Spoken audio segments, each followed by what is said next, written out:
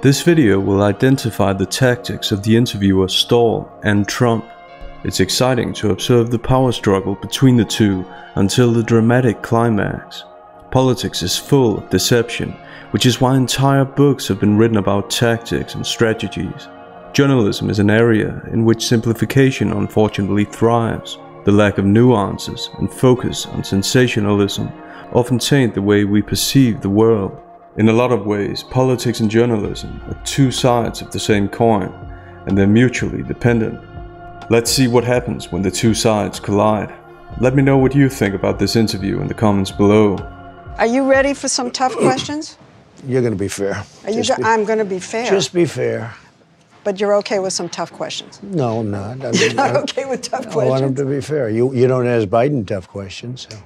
Trump was asked a dichotomy question, but he answers with an implicit command that Stahl be fair. This is the first conversational sign that Trump isn't going to be cooperative.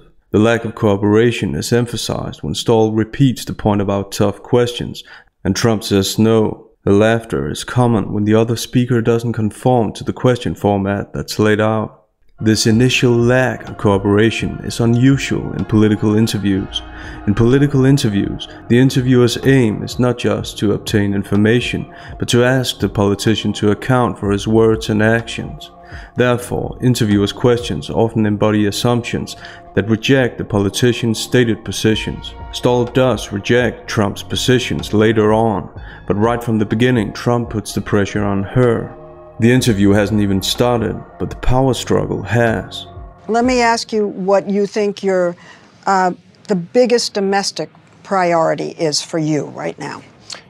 Well, or next ultimately, I'll tell you, it was happening. We created the greatest economy in the history of our country, and the other side was coming in. You know that's not true. It is totally true. No. Trump was asked about his priorities. This is a presupposition question, presupposing that he has a priority. His answer isn't specific. It's a roundabout answer, meaning that he'll either get to the answer eventually or get cut off before he does. Here he gets cut off in a so-called insert expansion. Insert expansions occur in the middle of a so-called first pair part and second pair part. Insert expansions interrupt the conversational flow and often end up in arguing, as we see here. Like all politicians, Trump is more focused on his own achievements, his own agenda with the interview. Interviewers know this, so they look for any opportunity to interrupt. According to the standards of political interviews, interviewers are supposed to be the agenda-setting party. That's why in the following, Stahl interrupts Trump and calls him back to her agenda, so that he answers within her frame. We had the best stock market price ever, and we're getting close to that price again. Virtually every number was the best. And what was happening is things were coming together. Well, I asked you, what's the priority? I mean, those are all the good things. What do you have to solve? The priority now is to get back to normal. Stahl treats Trump's roundabout answer as evasive, which is what interviewers often do.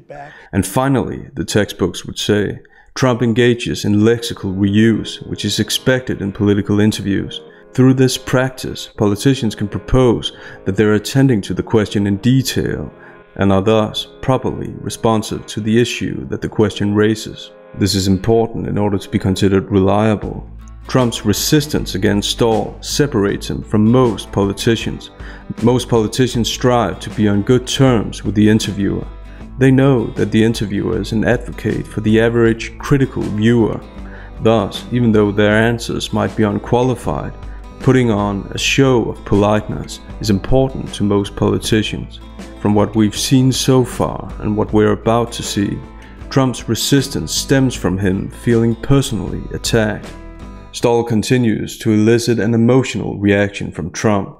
She does so with ridicule, which Trump senses immediately.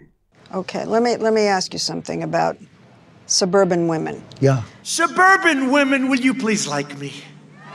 Remember? Please.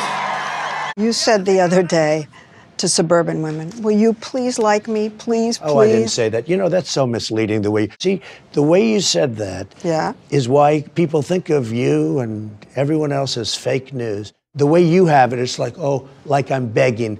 I'm kidding. Play it, and I'm kidding. That is such a misleading question, Lesley. It took Stahl 5 seconds to make a statement, and Trump takes 40 seconds to deny it. This discrepancy shows his pre-existing resentment of these interviews. While many politicians would have cooperated in a playful tone, phony or not, Trump does not. He dismisses the so-called illocutionary force in her statement. In isolation, Stahl's statement is called a locution, the statement or question itself, but the illocutionary force, the way she says it, is ridiculing. And knowing journalists and knowing the research they do, I'll argue that the perlocutionary force of the illocution is to get Trump riled up. Perlocutions are about getting someone to do something as a result of the illocution. As such, Trump's lashing out on the news media was bound to happen at some point. He says that her type of question is why people think of her and everybody else, as he hyperbolically states, as fake news. Obviously, this is association. Association suggests that you're not alone in having a certain opinion. More importantly though, it's a reference to the community that Trump built around the notion of so-called fake news. Therefore, Trump's statement runs deeper than simply association. This reference to a community is constitutive rhetoric. It's where the speaker creates a collective identity that viewers ideally identify themselves with. It's where the speaker, quote-unquote, forces a self-understanding upon the viewers in order to get them to do something or believe something. In this case, that the news media are supposedly fake. All politicians do this to get their target audience to feel sad, upset, or scared, whatever's needed. This kind of rhetoric is also evident when Trump makes it about Stahl and her profession. We've done a good job. We've done maybe a great job. What we haven't done a good job on is convincing people like you, because you're really quite impossible to convince, but that's okay. And the economy now is coming back, and it's coming back very strongly. And people see that, Lesley. Trump underlines the supposed discrepancy between journalists and citizens, and us and them discourse. He says that people see that it's going great, which then, in theory, invalidates Stahl's skepticism as a journalist. Now let's return to the passage with Trump saying please. Stahl was unsuccessful in interrupting Trump, and she's slowly losing the power struggle. To get the power back, she introduces split hunting. Split hunting is the interviewer proving or making it sound like the politician contradicts his own policies or colleagues. You promised that there was going to be a new health package, a health care plan. Yeah.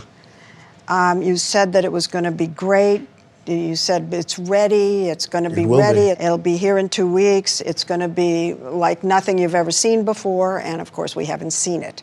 So why didn't you develop a health plan? It is developed. This is called complex preface.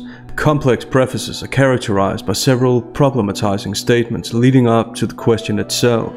Here she tries with split hunting again and tries to make Trump's comments sound not only hyperbolic but also deceptive.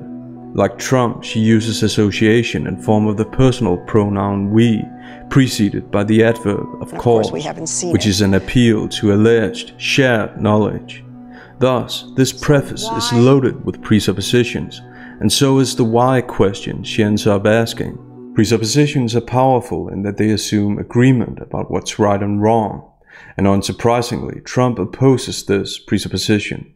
It is fully developed. It's going to be announced very soon when we see what happens with Obamacare. Stahl introduces a faux question, a preliminary question designed to get to another question, the real question.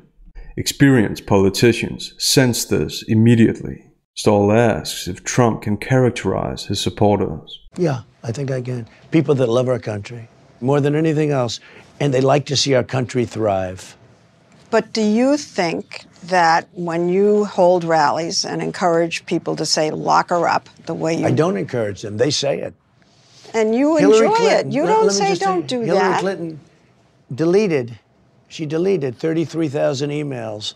They say it. It starts... You encourage it. I don't encourage it. Yes, you do. The real question, on this case opinion, that Stahl wanted to get to was the perceived problem with the supporters.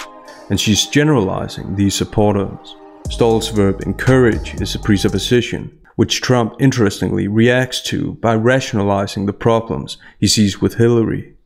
With this rationalization, he himself reveals that he's very far from opposing what his supporters were shouting. Stahl continues with another presupposition question, a question where you have to agree with the premise in order to answer. The question is about personal responsibility, but Trump answers using association. Do you take any responsibility for the country being divided against itself? Do you feel that? I'd like not to, but, you know, perhaps everybody has to take a little responsibility for it. But when people put out phony witch hunts, you know, when they spy on your campaign, you have to fight back. The conjunction but, which emphasizes the following about phony witch hunts, further minimizes the original question and makes it about what he's had to endure instead. In the following, the tension that's been present since the very beginning is about to culminate dramatically. Do you know what you told me a long time ago when I asked why you keep saying fake media? Yeah. You said to me, I say that because I need to discredit you so that when you say negative things about me, no one will believe you. I don't have to discredit you. But that's what you told me. You've discredited yourself. Your first statement was, are you ready for tough questions? Are you? That's no way to talk. It's no way to talk. I think we have enough of an interview here, Hope. Okay, that's enough. Let's go. I'll see you in a little while. Thanks. Be careful. The objective question remains, was Trump too touchy and personal, or was Stahl deceptive and/or too personal in her questioning techniques? It's not my job to answer this question. Instead, I recommend this video if you want to know more about the discourses that indirectly control our daily conversations, and also interviews like these. Link is in the description.